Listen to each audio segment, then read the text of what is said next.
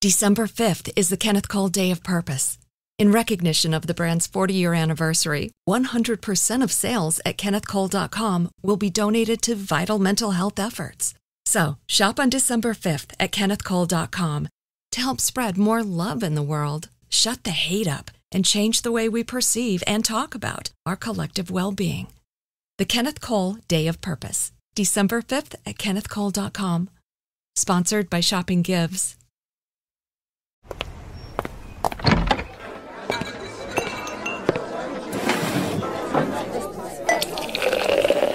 Hey, pull up a chair. It's Hacks on Tap with David Axelrod, Robert Gibbs, and Mike Murphy.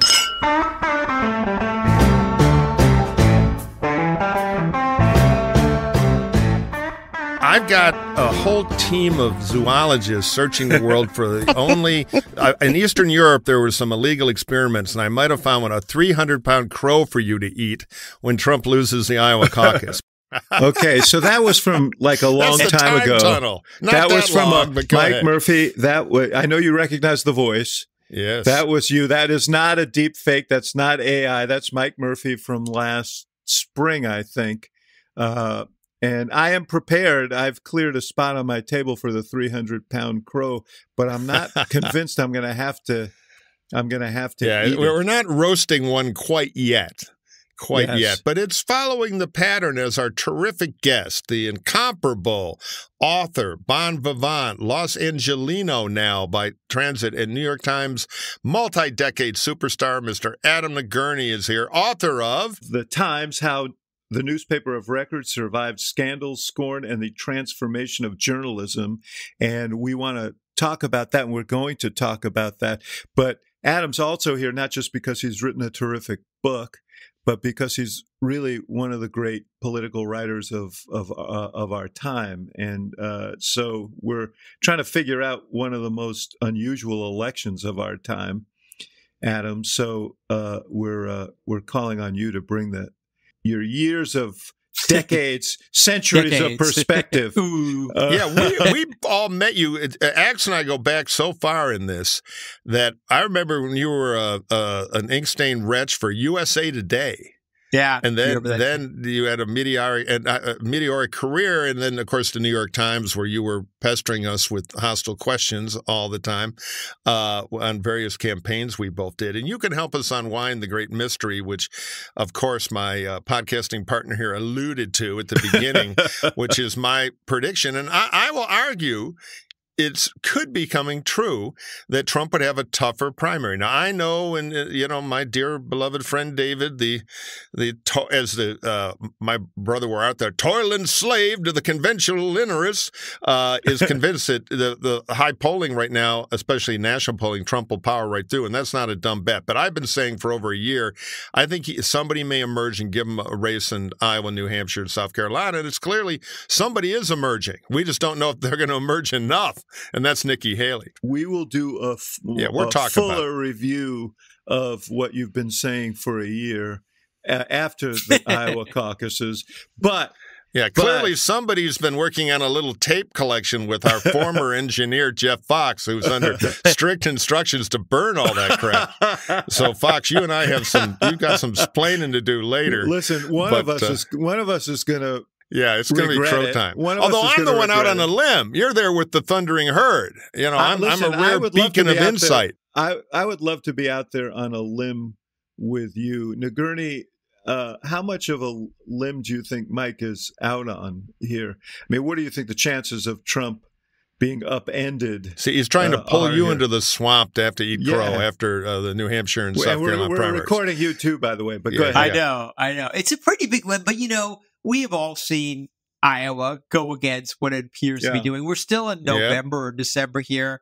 I think it was at this time in 2004 that Howard Dean was going to win the Democratic caucus out there. So we know that Iowa can surprise. That said, Trump is pretty far ahead, and there's a lot of support for him. And I think the only one who could take him is Nikki Haley. So it's not impossible. Mike It's possible Mike might not have to eat crow, or David won't. I forget which one of you are eating crow. We might share a crow when Vivek Ramading Dong or whatever it is surges to the front. I think, are we going to do Iowa now? Should we just get through it? And then, because that's the question. Yeah, no, Can Nikki get second, or is is DeSantis going to be the spoiler there to take her momentum away into the killing fields of New Hampshire? Yeah, I mean, I think that's certainly possible. I mean, the person I've been watching all along was Nikki Haley. I think she would certainly be a really powerful general election candidate. Whether she can survive in a Trump-dominated Republican world, not as sure, but it's certainly possible. The paradox, of course, is the reason she'd be a strong general election candidate makes her a kind of iffy candidate in a Trump-dominated Republican Party. I mean, she eats with a fork and knife, and therefore has the ability to appeal to a broader. Unless she's in front of the knife and fork haters club, then she'll go right to the fingers. Because I've never been a huge fan, but to beat Trump, I'm literally trying to force my hand to write her a check right now, which isn't easy, but I'm all for her against Trump. And David is exactly right. She would break the suicide pact the Republican Party has taken with itself, but that is a hard bond to break these days. You know, your point, Mike, I was thinking about this because we've talked about this a lot, that, she's a very, very talented politician, and we've seen that in these debates, but she tends to slice the salami a little thin, and try and have it always with all people. And I'm looking for this headline. There was a headline the other day that reminded me of this, and it was basically, Haley here, it's basically she's trying to appeal to all elements of the Republican Party. Yeah. And that's like a game of Twister, No, the Secret Service code name is Too Clever by Half. Yeah. TCBH. So it's a problem. And what comes with the surge, as predicted, is scrutiny. Yes. And that's the enemy of the surge. But I think tactically, Governor Kim Reynolds of Iowa, who's not a big, strong, she says something, the state jumps. And I don't think endorsements at the presidential level, this isn't a county commissioner race, make all the difference. But she put a little life into DeSantis. And so now Haley and DeSantis are killing each other on the air. Haley, in a reversal of things, has more money and more bullets. And there's some news, David, maybe you mentioned that buttressed that today. But if Haley gets knocked into third place, DeSantis also having gotten a pretty big endorsement by one of the Christian warlords there, that will stem the momentum. She needs to really fracture Trump in South Carolina and then try to finish him off in her home state of South Carolina. Now, that said, the other endorsement, and hat tip to our longtime listener and Iowa friend, David Kochel, great old hack out there. Yeah. Marlis Popma. Does that ring a bell, Adam? Way back in your Iowa? David does, but Marlis doesn't. Who? Yeah. Probably the career best pro-life, but strategic grassroots activist in Iowa over the last 5 election cycles. Walked into a Haley meeting last week, or maybe the week before Thanksgiving, and stood up and said, I was undecided, I'm with her. That's an interesting indicator. So, we'll see.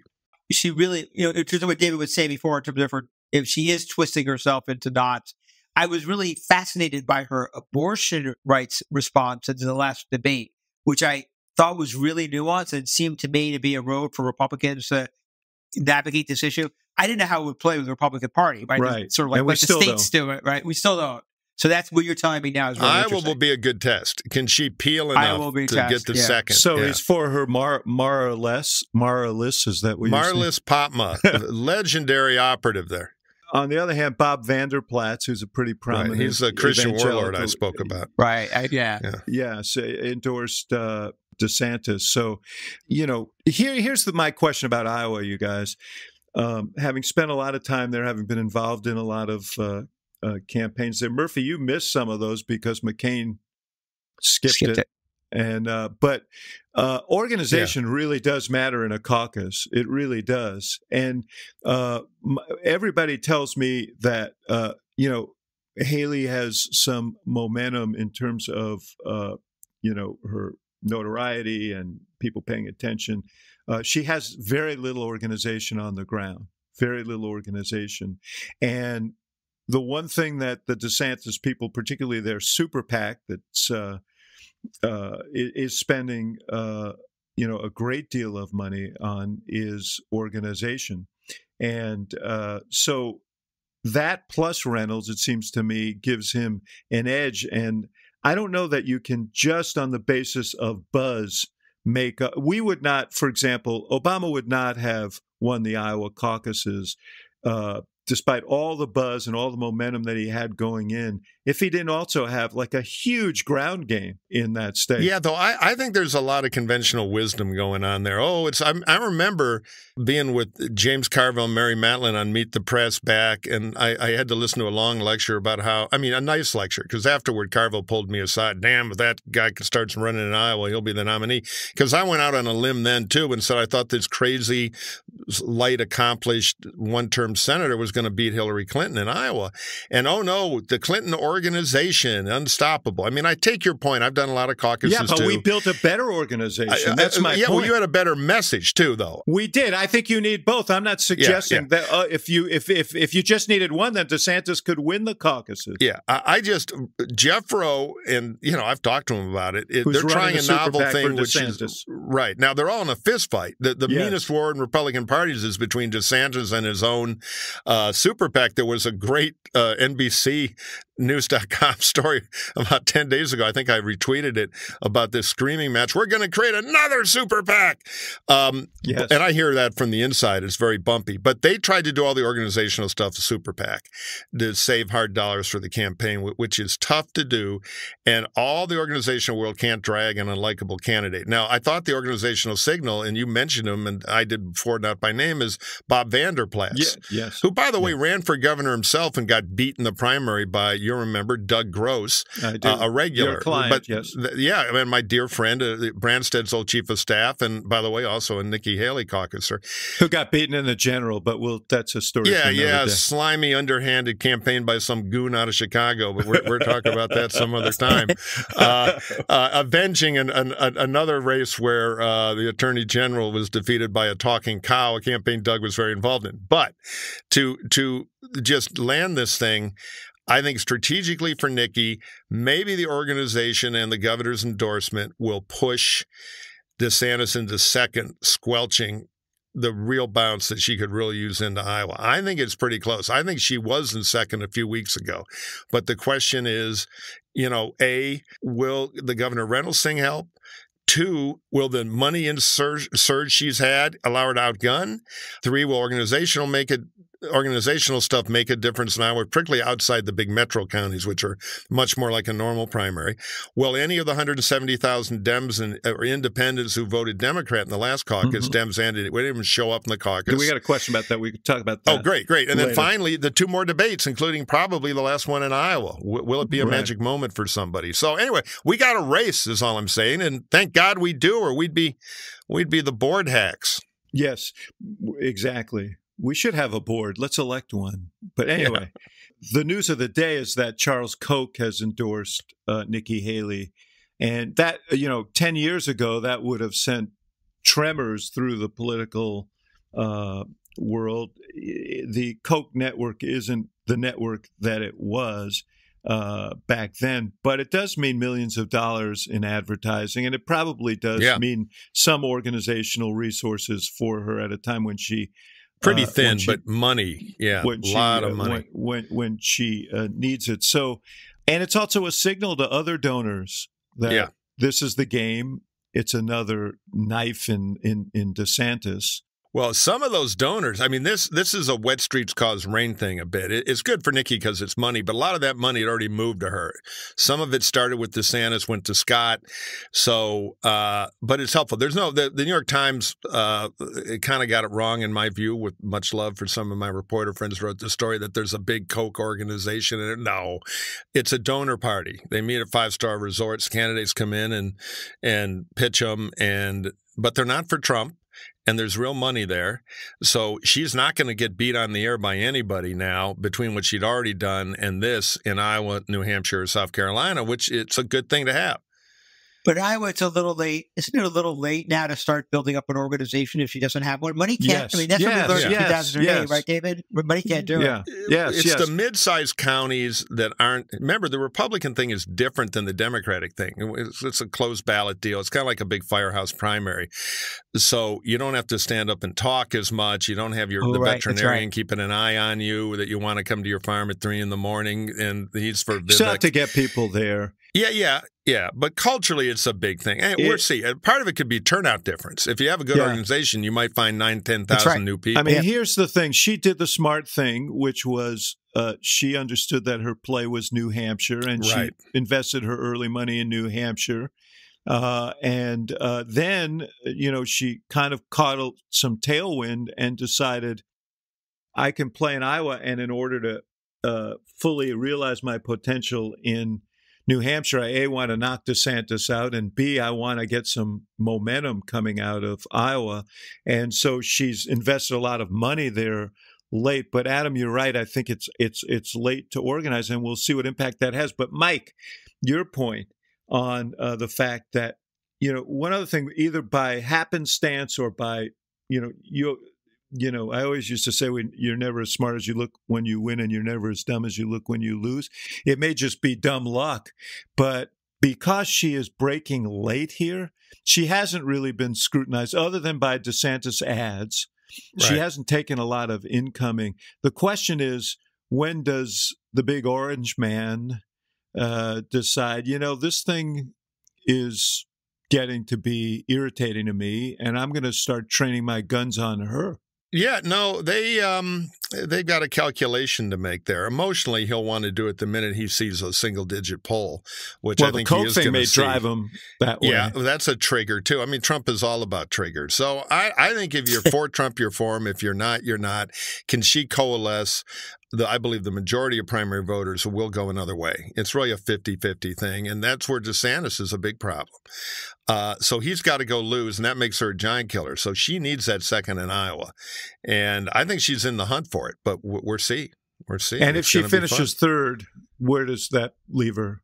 I think I've had people come out of nowhere to do third and get a pretty good run out of it, but it's not quite enough. You need the super. I mean, she's trying a very hard thing. She's David and Goliath.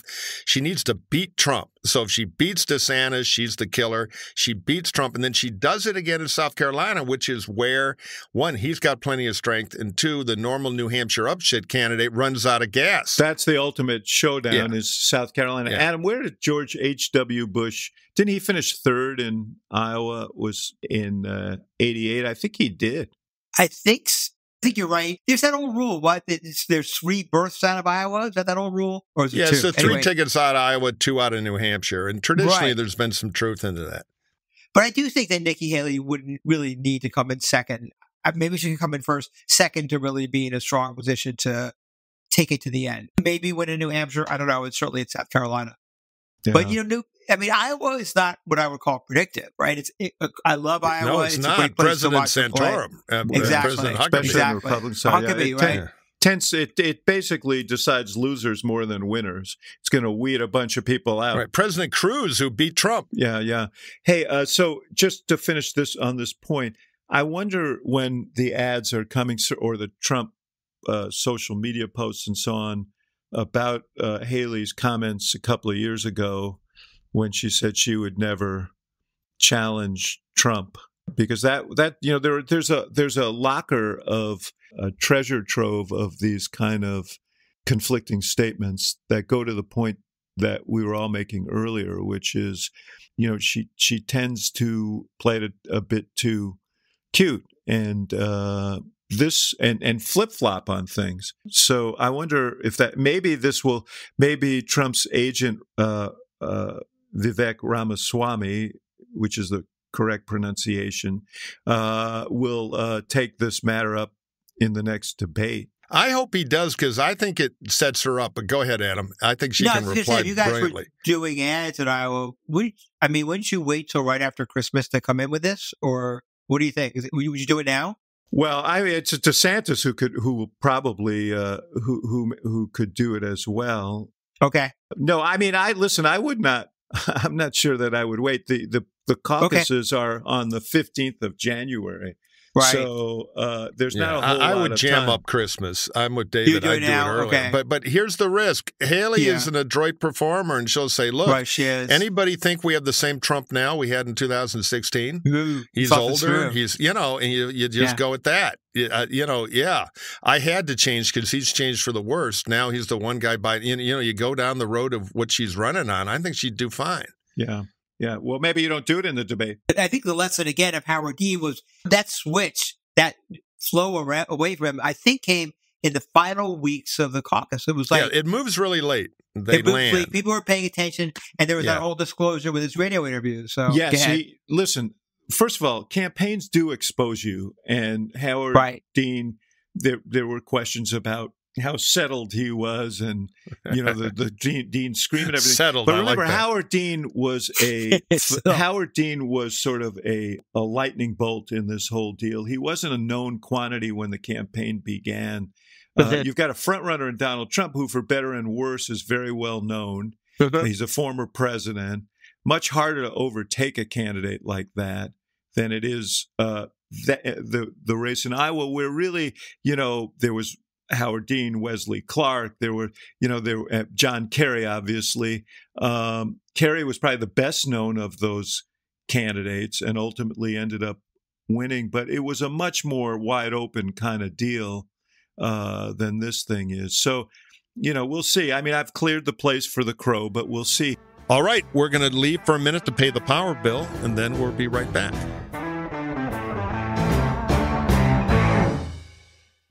We all know our moms and our dads love nothing more than when we call them. This holiday season, you can give her a call, of course, and you should.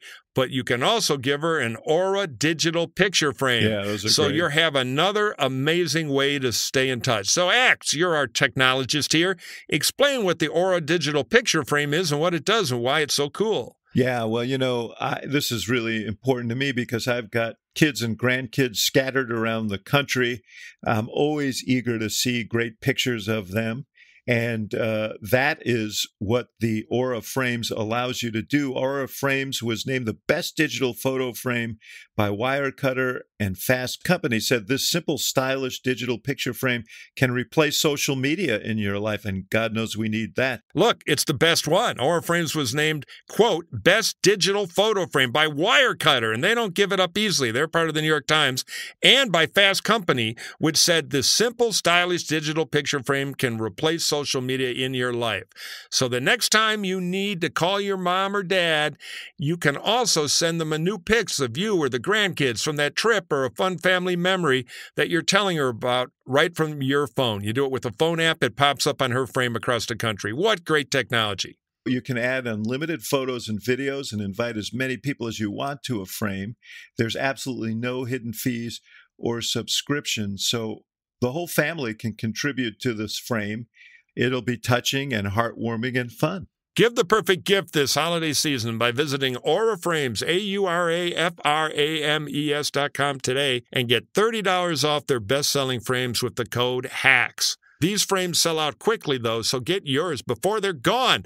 That's Aura, AuraFrames.com with the promo code HACKS. Terms and conditions apply.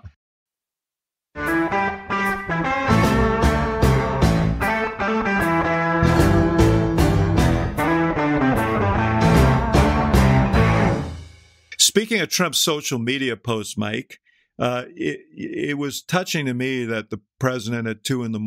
on Thanksgiving Day took the time out to wish us all, I talk about the former president, to wish us all a happy Thanksgiving with a message. And I know you were eager to share that message with it's an inspiring moment. Jeff, can we have some Thanksgiving music, please? This will bring us all together in our divided nation. Donald J. Trump reached out to our country in a moment where we all cherish family and our national history. Happy Thanksgiving to all, including the racist and incompetent Attorney General of New York State, Latina Peekaboo James, who has let murder and violent crime flourish, all caps, and businesses flee, all caps, a radical left Trump-hating judge a, quote, psycho, Arthur Engoron, who criminally, capital C, defrauded, capital D, the state of New York and, all caps, me, by purposely valuing my tremendous assets at a tiny fraction of what they're worth in order to convict me of fraud before a trial, or seeing any proof, all caps, and on and on and on it goes. Stone cold, hold your ears, kids, fucking crazy. But it does have a positive message at the end, right? Read what he says at the end. Oh, yeah, he wrapped it up to bring us all together, the Democrats and the Justice Department, who allowed our country to go to hell, and all the other radical left lunatics, communists, fascists, Marxist Democrats, rhinos, who are seriously looking, all caps, to destroy our country. Have no fear, however. We will win, all caps, the presidential election of 2024, ampersand, the new favorite, and all caps, make America great again, and 3 exclamation points to make sure you know he means Thanksgiving message. Yeah, there we go. That's so, great. Adam, is there a point when it becomes when the race is settled and and it's Biden versus Trump, and I believe it will be, where these kinds of things get more attention and people start focusing on the fact that the guy has become more unhinged than even they recalled? And is that just baked in the cake? Yeah, David, I think that's a big question for the Biden people, assuming he gets the nomination, which I do too. I don't think it's baked in the cake. I mean, obviously it's baked in the cake for Trump supporters, but I think this stuff has become background noise for now. When it becomes a true contest between Biden and Trump, again, assuming that's what happens, and Trump gets more out in the public, because he's not getting that much attention now except for the court stuff, I think people start paying attention to this, and I think, this is just speculation, but that's what I do. I think that independent voters, women voters will look at this and go, Biden's kind of old, but do we really want this guy in the White House? So I think that's definitely it's not a killer, but it's definitely an issue. It will be a problem. I mean, Mike didn't exaggerate the tone of that message, right? That true social message. I thought I held back out of respect. I thought it was, that Mike was and Donald right? Trump sort of have this. They both live inside of each other's heads, so he was well prepared for this. I did a tremendous read, tremendous, the best, magnificent. Trump is under enormous pressure in these court cases, not just the criminal court cases, but the civil case in New York, which clearly bothers him, which because it could have material. It could do material damage to him, but also exposes sort of the fraudulent nature of some of his enterprise, or the alleged fraudulent. Right? Yeah. So he's under a lot of pressure. I think that is more and more evident in the speeches that he's making, which are becoming more and more filled with vengeance and sort of not even disguised kind of fascistic language. And so on. But I don't think the country is focused on this right now, Mike. Well, I think it's down to Biden. In a normal election, Trump is a lunatic who's getting worse, and he's a general election loser by the normal rules of gravity. The problem is the one bigger thing is fire the incumbent president, which is where the country is right now. And the Biden campaign has a certain amount of time and a very big microphone to try to change that. But they're not so good, because I think Biden's campaign manager, Joe Biden, has a grip on this and is not doing such a good job. I mean, we're back to Bidenomics. Let's take my biggest perceived failure and put my name on it. Yeah. It was like new improved Murphy COVID. Yeah. It's just, I'm not seeing them do what they need to do. And I think there are some people there who know what to do, but I have a feeling, remember, this is a guy, and by the way, I will happily and enthusiastically defeat my inner nature and vote for Biden again over Trump. It will not be a hard call, and I voted for him last time over Trump, and I think he's done some really good things. So I feel for it. But this is a guy who doesn't have tough general elections in his career. He was in Delaware, be the Democrat and win. He's been in a couple of primaries with a mixed result. He's not, unlike, for good or bad, the Clintons or Obamas of the world, he's not a general election performance-oriented politician. He's come out of Democrat-based politics, so he doesn't have an ear for what he needs to do, I think, to admit people don't want him, and he's got to fix that. I got a couple of clips here that reflect the challenge that you're pointing to and the potential opportunity, both from his Bidenomics event that he held yesterday, and I agree with everything you said about like branding a product that people hate. But let's listen to the first one, which is him talking about Bidenomics, and then I want to play a second bite that didn't get as much attention from that press conference that I think was actually more hopeful for the campaign. Because Americans gathered around their own kitchen tables for Thanksgiving dinner. That was our goal, to give them a little more breathing room. And together we made progress. You know, from turkey to air travel to tank of gas, costs went down. They went down. Now, to people making a lot of money, that doesn't matter a whole lot because the costs are relatively small compared to wealthy incomes. In fact, as a share of earnings this Thanksgiving, dinner was the 4th cheapest ever on record. I want you all to know that. There you go. Right, I look at all Speaking to my horn. Speaking to the horn. Sink the Kaiser. Sink the Kaiser. 4th cheapest. I want to figure out the person who thought it was a great line to say this was as a percentage of income, this was the 4th cheapest Thanksgiving. Yeah. You've heard of history. the gold. You've heard of the bronze. We got the zinc. I mean, number 4. Who thinks like that?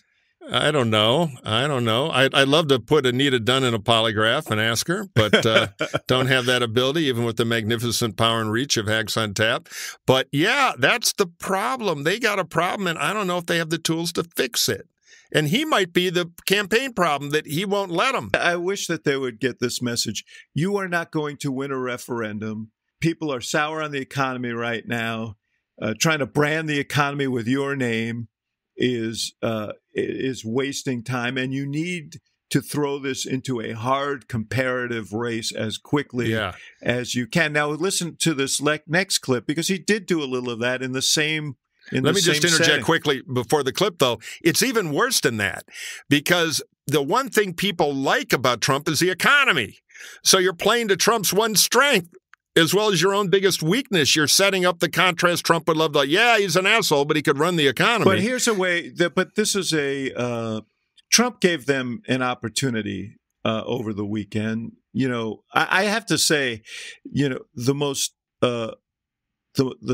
frightening moment of the lives of anyone who worked for Donald Trump must be when they wake up in the middle of the night and pick up their phone and see what he's been up to between midnight and 6 online. Yeah, I think most of them are checking their bank account to see if they made another buck before this thing implodes. But while they're checking their bank account, they see this. And, you know, he sent out a clip basically saying, hey, we're going to go right back at this Obamacare thing, which is like, you know, Waterloo for Republicans. They don't want to go back to the Obamacare thing. And the White House wisely picked up on that. And this is what Biden had to say. Their plan would also cut Medicare while providing more tax giveaways to the wealthy and the biggest corporations. And my predecessors, once again, God love him, called for cuts that could rip away health insurance for tens of millions of Americans in Medicaid. They just don't give up.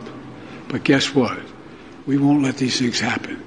I mean, I have a larger theory, which is that elections are about the future, and you've got two guys who are very old running against each other. And the question is, whose eye is on the future and who's doing things to try and lay a foundation for the future, and who's take us back into this dark sort of cauldron of vengeance.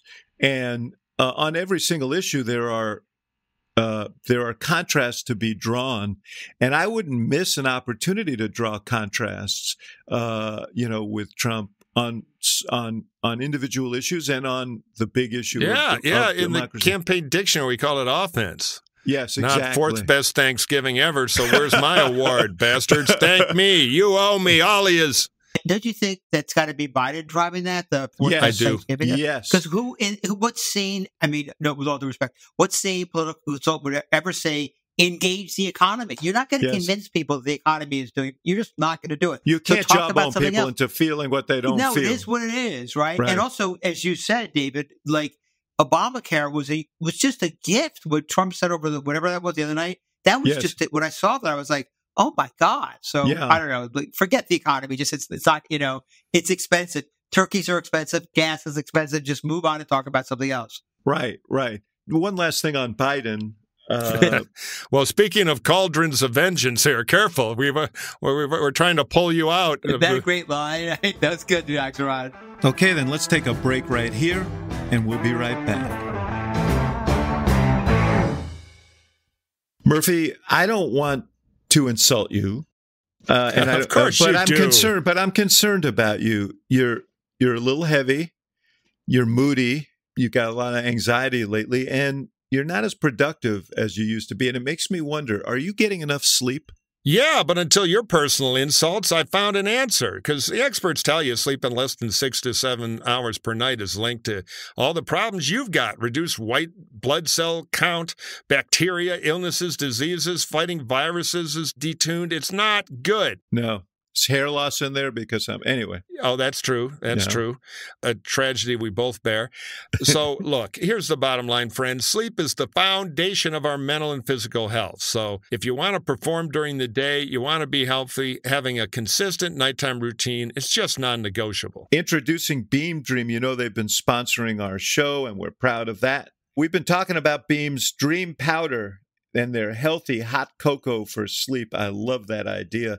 And today, our listeners get a special discount on Beam's Dream Powder, their best-selling healthy hot cocoa for sleep and with no added sugar. Now available in delicious seasonal flavors like, wait for it, Murphy, cinnamon, cacao, sea salt caramel, and white chocolate peppermint. Better sleep has never tasted better. Look, Dream contains a powerful all-natural blend of reishi, magnesium, L-theanine, melatonin, and nano CBD to help you fall asleep, stay asleep, and wake up refreshed. A recent clinical study revealed Dream helped 93% of users wake up feeling more refreshed, and 93% miraculous reported that Dream helped them get a more restful night's sleep. Just mix Beam Dream into hot water or milk, stir and froth, and enjoy before bedtime. You know the old saying about milk before you go to bed? Try it with Dream Powder for wonderful results. Or with hot water if you're being health conscious. That's true. Find out why Forbes and the New York Times of Adam Nagourney are all talking about Beam and why it's trusted by the world's top athletes and business professionals. If you want to try Beam's best-selling Dream Powder, take advantage of their biggest sale of the year and get up to 50% off for a limited time when you go to shopbeam.com/hacks. The discount is auto-applied at checkout, no code necessary. That's shopbeam, BEAM.com/hacks. for up to 50% off.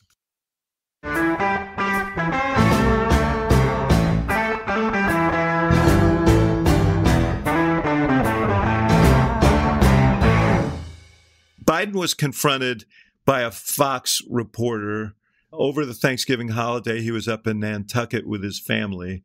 And I just want you to hear the sequence from the reporter because there are two things to draw from this. The oldest president in U.S. history also continues to face questions about his age, even here in Nantucket. Mr. President, are you too old to be running for re-election? Stupid.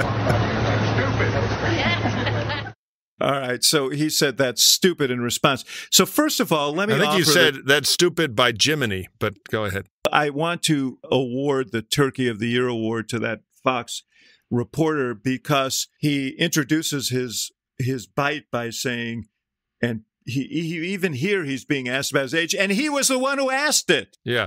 Why can't they do the obvious gag answer for Biden, which is, look, we're both old, but he's crazy? Well, how about let's start with don't engage at all or come up with a better answer. Right. But when he says that's stupid, there's like 3/4 of Americans, if you believe polling, who think, nah, that's actually a concern. Yeah. And so it makes him look oblivious and contemptuous. Well, cranky, which is old, too. I mean, it all starts, he's too old to handle the economy. He's cranky. And, it just spins into a pit. They need a better answer on this age issue. And like I said, I think, our buddy, you may know him, Saul Shore, was involved in the race. Democratic media with consultant. Ed Markey, Democratic media consultant, and they ran an ad from AOC in a Democratic primary, and she said something like, "It's not the age of the man that matters; it's the age of his ideas," and it was really an effective. Her point was very clear, which is, he's got the right ideas about where we should go. And I think some variation of that is what Biden has to do here. But it's not stupid, Mr. President. This is a concern that people have. You need to overcome that, and you're not going to overcome it by ridiculing.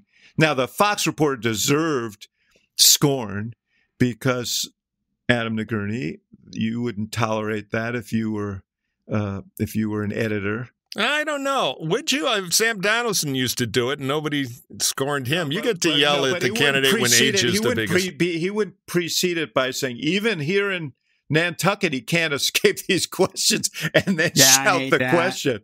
Just come on, man. Question. That is total BS. So, Nagourney, talk about. Yes, sir. Talk about your book, which, first of all, let's do the title again, because it's already run the Pressman Award for the longest and best title of the year. Yes. Is it too long? No, it's great. It is an important book, okay? Not just everybody gets on here to plug their book. I mean, come on. Exactly. This thing has a 5-star rating from Hacks on Tap. Yeah, who needs the famous prizes? The Times, How the Newspaper of Record Survived Scandal, Scorn, and the Transformation of Journalism. Adam, when did you start working on this project?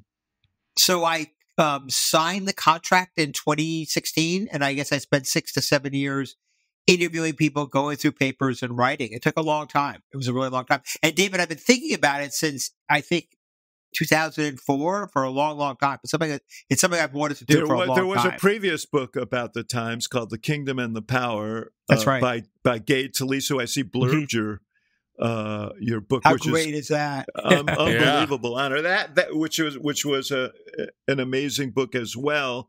So you were stepping into some big shoes there. Yeah. But the story, if you had started writing the story in 2004, it would have been a completely different story than the one you ended up writing, because the real story is what in that lengthy subhead you kind of summed it up, which is the Times survived where many, many other institutions, journalistic institutions, have not.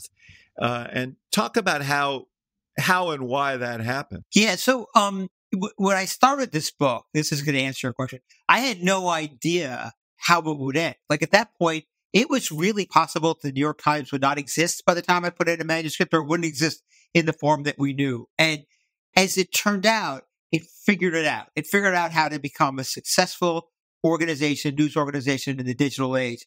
And it was a long and painful process that I kind of outlined through the book. It's a very conservative, small C newspaper in terms of people, not everybody, but a lot of people. Tradition is actually a better word. Yeah, as a business, a family business, tradition. That's right. And resistant to change. So there are people, you'll see people in the book who years ago were like, no one's ever going to read the newspaper on a black box, I think an old executive editor said. But there were a couple of people over the years that saw the future. And one of them actually was the main publisher during the main part of the book, Arthur Sulzberger Jr., who I think both you guys probably met over the years. And he's a former wire guy. He used to work for the Associated Press. He didn't have the kind of affinity to morning newspapers with deadlines and blah, blah, blah, all that stuff that some of us grew up with. Yeah. So he was like, when a story is done, post it. And the other thing was... Which was a radical idea back then. I remember it was all, we're going to sweat this out till tomorrow's news cycle. We have a little breathing room here. That's gone. There's no breathing room anymore. There's no breathing room. When you got the story posted, as you guys probably know, that was a hard cultural change in the newspaper. Yeah. The other thing that Sulzberger used to say was, he was a Star Trek fan. He used to say is, I don't care. We have to beam the information into their head. We're going to get it to them. And I think that kind of stuff set the mindset for the transformation that we see. And, there's a lot to write about in this book, but that's the big narrative theme. And it has a happy ending in a way. For the Times, the question is, does it have any, can you duplicate that strategy, or is it a kind of a unique, are they in a unique position? So I'm going to I'm going to argue, this is a little bit beyond the end of my book, but I still have opinions. This might not surprise you. I think it's for going the to be really epilogue hard. and the paperback edition. That's correct, which I'm working on now. And the ice show. I don't know how many. The ice show is the best part. I don't know how. I mean, I think look at the experience of the Washington Post, which is a terrific world-class newspaper. Yes, it is. Terrific. That is struggling now to sort of, I would say, they might dismiss this kind of formulation, to replicate the model in New York Times, to show that people will be willing to pay for more than one subscription for a newspaper. I'm not sure that many people are, right? Right. I mean, I think that people might get to. The people on this podcast might. No, it's like a cable provider streaming, Right. multi-channel. Or let me plug something about the book, because I Please. want to talk to our non-communist listener or two. You're thinking, oh, yeah, this is a history of the big left-wing rag that's out to get Republicans. This book, one, the granular detail is great. He dipped his knit tie into the coffee and thought about Rwanda. It's got microscopic detail, which makes it a fun read. It's almost like a movie. But more importantly, this is a great business book, to the point. If I ran a Detroit 3 car company, I would order all my top execs to read this thing, because it's about how a conservative, essentially family business, so it is publicly traded, but with the culture of family business, with patriarchs, faced a revolution and not only survived it, but prospered, which happens to about 1 out of 30 big businesses when this happens. So this is, the New York Times stuff is important. It's an important institution. I used to call, Adam, you remember, and complain all the time about what kind of left-wing crap in a campaign. Your premise is always Democratic. You don't have a Republican primary voter on the payroll there, except in the circulation department, moving heaven out. Yeah. But as a business story about survival and strategy and company culture, it is a vital read. So anybody who's in an industry, which is almost everything now with digital commerce undergoing revolution, read this book, because it's a survival guide to something that is much more likely to wipe you out in the next 5 to 10 years than let you do well. Yeah. Thank you. I'm sitting here in Chicago watching the life being squeezed out of the newspaper at which I was reared, not just which I read, but where I worked, the Chicago Tribune. And all across this country, we've seen the decline of local journalism platforms as the internet destroyed the base of newspaper revenues. And, that has implications for democracy, Adam. So the Times story is a happy story. The rest of the story is very much up in the air as to how local news gets covered in this country in a digital age. And I don't think anybody's really fully cracked that code yet. Yeah, I'm not even sure it's up in the air. I think it's, as you said, in Chicago and cities across the country, small communities, these newspapers are just dying or cutting newsrooms like, look at Gannett, right? You say cutting newsrooms like crazy. And it has a huge cost in terms of coverage of state houses, city halls, local police departments. It's a big, big deal. And I think it also helps nationalize our politics, because people aren't getting local coverage. That's a great point. Yeah. That's right. And we feed, one of the business decisions that the newspaper Times made was to become a national and now an international newspaper, right? So, I mean, I think last I checked, the New York Times has more subscribers in California than it does in New York, right? And they're expanding, which means that less focus on New York or Chicago or Boston. Right. And it's a big loss. I don't know what the answer to that is. I know that people are really struggling with it and trying to figure it out, but it's really a little bit alarming. And they went lifestyle, which was, controversial. But now Wirecutter, and there's a lot of stuff there. Yeah. I mean, I'll never forget the best jibe, to go back to my favorite theme. Remember the old Ron Howard picture of the paper, which was kind of about the scrappy tabloids? They have Spalding Gray playing the editor of their fictional New York Times, and the big headline is Nepal Premier will not resign. And that was kind of the old New York Times. I remember when I was in the editorial board there with McCain in 2000, and McCain and I were in the waiting room looking at all the oak and everything, and it's all super polite. And I said, John, I hope you're ready. They conduct these things in French, the language of civilized diplomacy, They almost did. They almost switched into. So the Times has allowed itself to evolve, to have wider appeal, which has made it such a digital powerhouse. In podcasting, they've done that well. So Anyway, it's a very instructive and important book. I had my own experience with a presidential endorsement session at the Times with Obama in 2008, which Adam probably knows, but I won't share here. But Adam, when you took this on, you work at the New York Times. Yeah, that's right. You still work there. Yes. Now that they've read We'll it. check after this podcast. Exactly. We've ruined many careers, Adam. Don't worry about it. You could be a professional hack.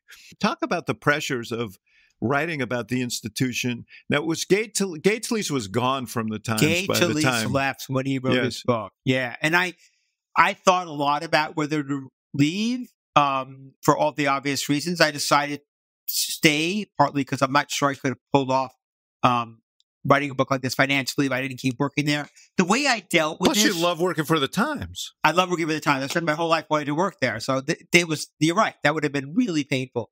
The book is focused on almost exclusively on people who are gone, right? All the players, with two exceptions, have retired or died. I mean, they're just gone. So it's a book about history. I think that if I was writing in depth about post 2016, I think it would have been really complicated. Like to go into the office and see people who I just wrote about skeptically or meanly would have been really uncomfortable. But generally speaking, with two exceptions, which I'll tell you, everyone I write about or look at has retired or moved on, which helps in terms of my detachment. Not as a result of what you wrote, right? No, hopefully not. But also, like, David, as you know, when you talk to people about their past, they're more likely to be candid and reflective.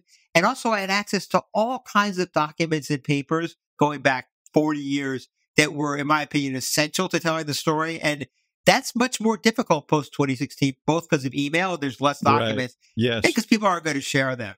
So it's complicated. I write about in the book the earlier stages of the career of Arthur Gregg Sulzberger, who is now the publisher. I don't really talk about him as publisher. I think that's a great book to do at some point. And the other one is Carolyn Ryan, who I think you know, who is now a managing editor, who was one of the players in some of the stories I talk about, but not sort of central to the newsroom that I write about at the time. Yeah, she is now. And a political editor of the Times in the old days I never hated. I always thought she was very fair. Yeah. And that's saying something. Yeah. Yeah. That's high praise. Yeah. Yeah. Well, listen, it's a great book. I know how much you labored to make it such, and you brought to it the same degree of assiduous reporting that you've brought to your political writing, sometimes to my delight and sometimes to my complete despair.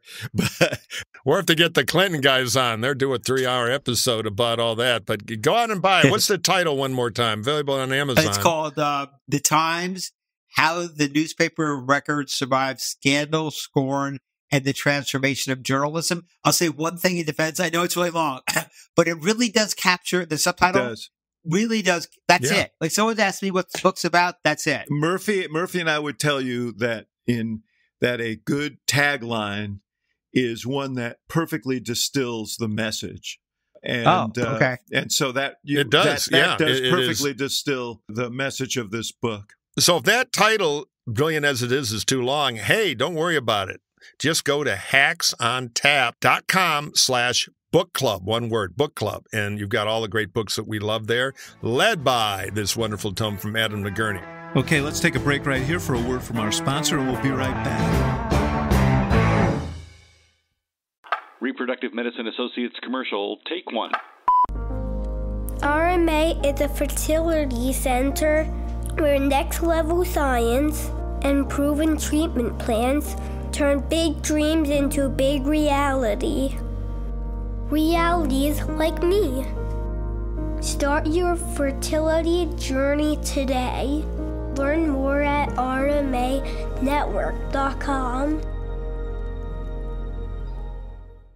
Honey, where'd you go in your pajamas? Sleepwalking. Again? How far? My watch says 25 miles. 25? Did you know we can save up to 25% off grocery store prices at BJ's Wholesale Club? We can save a ton for our holiday party. You already did. Huh? There's deli platters, candy, and baking ingredients on the table. I bought that? Yeah, you've been sleep shopping. So it's true. Saving at BJ's is so easy, you can do it in your sleep. Save in-club or on BJ's.com. Not a member? Join today. BJ's. Absurdly simple savings.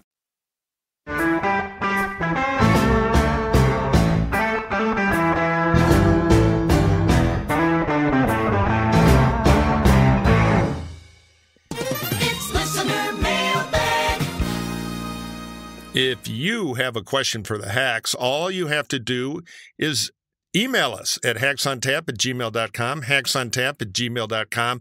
But if you're too damn lazy to do that, we now have a call-in number, and I'm going to give the number to you. It's a little hard, so we're going to do it twice, and I'm going to use this moment to show off my newly learned skills of ventriloquism. I am now, 3, 2, 1, drinking a glass of water. Glug, glug, glug. 773-389-4471. See, there you go. I'll repeat it because who can remember that? 773-389-4471.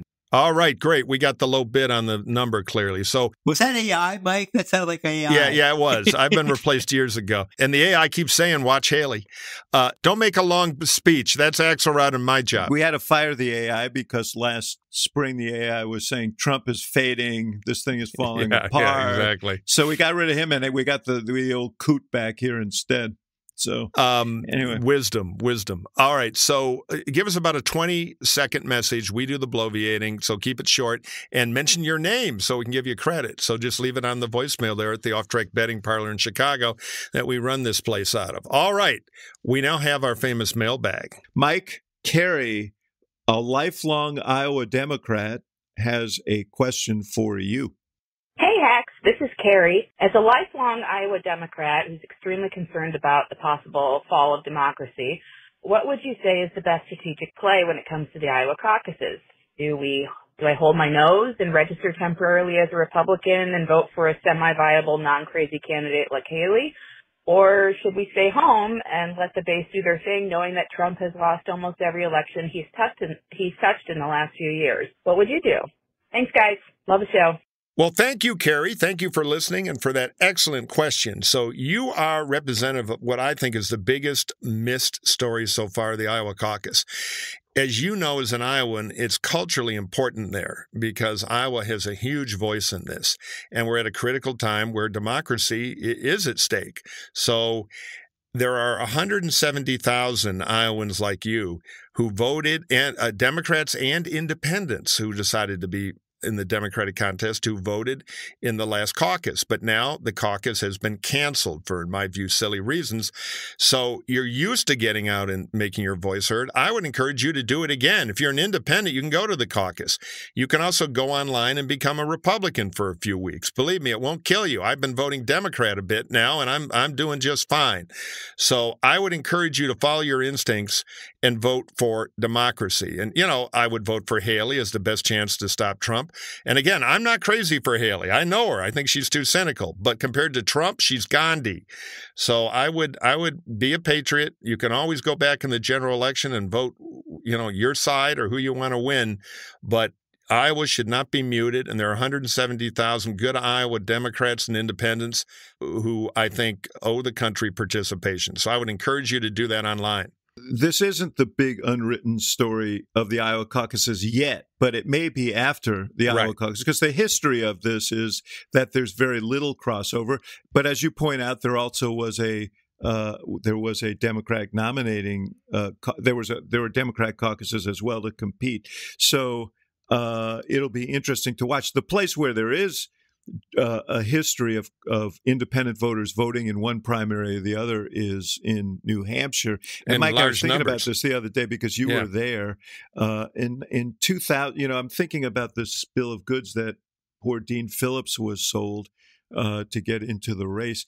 In 2000, Bill Bradley was running against Al Gore. He was counting on a win in New Hampshire, and the Republican campaign that you ran there became so compelling for John McCain that the independents flowed into the Republican primary to vote for McCain, and Gore beat Bradley in the and remember, you and Bradley had a debate, which I think ended up helping McCain.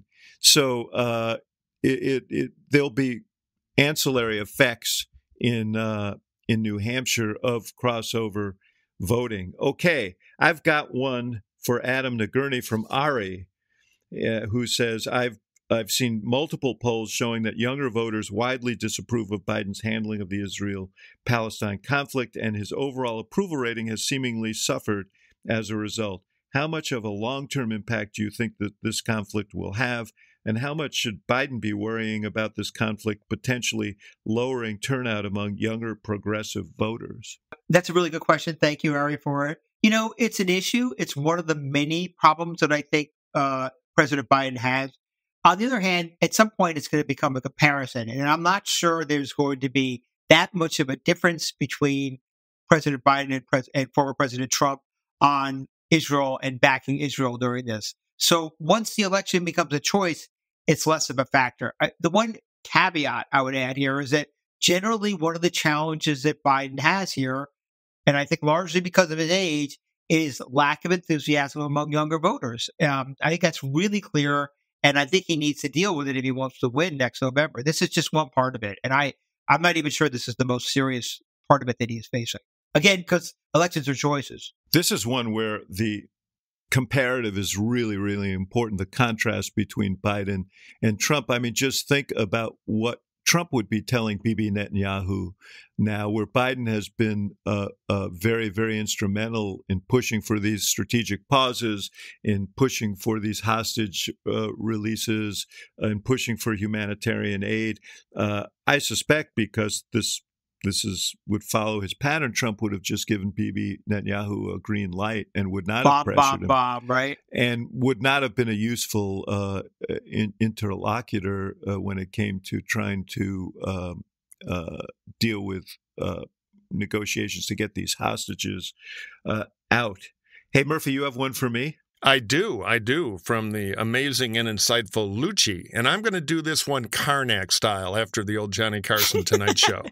All right, here it is. I'm holding the card Murphy's to my references head. are all from the 60s and 70s, but go ahead. I haven't thought of Karnak in 30 years. Well, I want the president to understand them. I should really go back to the Dumont Network and vaudeville. Yeah, Clarence the Talking Mule, Mr. President. That's communicating. All right, I've got the card on my forehead. The answer, more Gina Raimundo. And here's the question from Lucci. Instead of campaigning for a Biden presidency in 2024, why not campaign for a Democratic administration like they do in the parliamentary governments like in the United Kingdom? Remove Biden from the narrative since it's his age that people have an issue with. And the fact is, if something happens to him, a Democratic administration will continue. Would that work for him?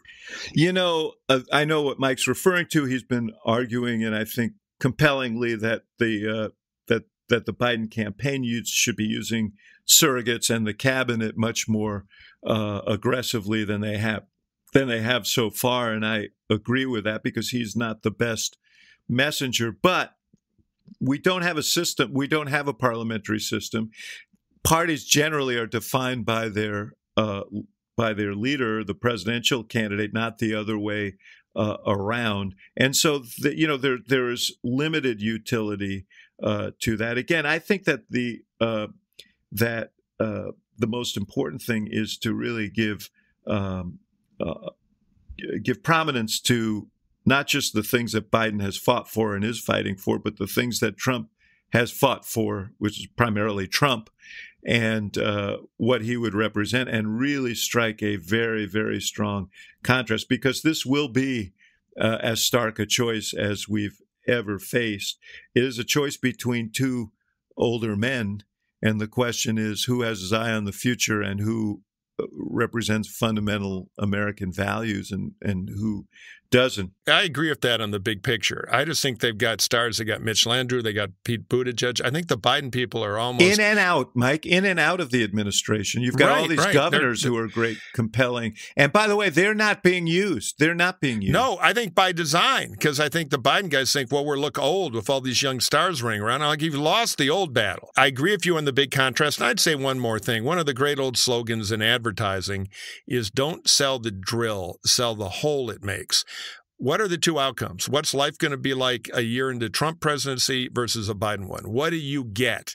Move the spotlight to your life and whose side people are on and away from who's older and crazier, because they're going to lose the old thing. There's no winning. Whose side people are on, I think, is a really important contrast. And that that was how Obama won in 2012. I think it's how how Biden can win. Well, and it's easier because it's 2024. pre-baked. For all Biden's problems, and he has many, it's easy to convince people that it is true that Trump is on his own side and nobody else's. Yeah. And Trump makes that case every day, so bottle it. They should have a Manhattan Project going on right now to really, really drill deep into the concerns that people have about Trump. Yeah, they have Manhattans, all right. They're drinking them every day, looking at the polling numbers. I think the project part is where they're having trouble. But with that, a huge thank you. I thought they were drinking old fashions, man. Well, I didn't know that they were drinking Manhattans. Hey, Adam Nagourney, it's such a pleasure to be with you, and to our listeners. Adam, who is who is out on the West Coast for the New York Times, is also going to be covering this campaign and providing sort of perspective pieces on this campaign based on the experience of having covered more presidential elections than many, and great wisdom. Yeah, I think I met you on the first Dole campaigin in '88, so we're dealing with seasoned veteran here. Yeah, I think that's right. I think it was Humphrey Nixon for me. Yeah. But, anyway. I think it was Eisenhower. you were doing Stevenson, that Illinois guy. Yeah, it was John Adams for President Biden, but here all week. Always great to see you, brother, and come back again. And great good luck with the wonderful book you've Tremendous written. book. Lessons on every dimension. All right, take care, everybody. I'll see you, X. Take care, Adam. See you next week. Bye-bye, everybody. Bye. Bye-bye.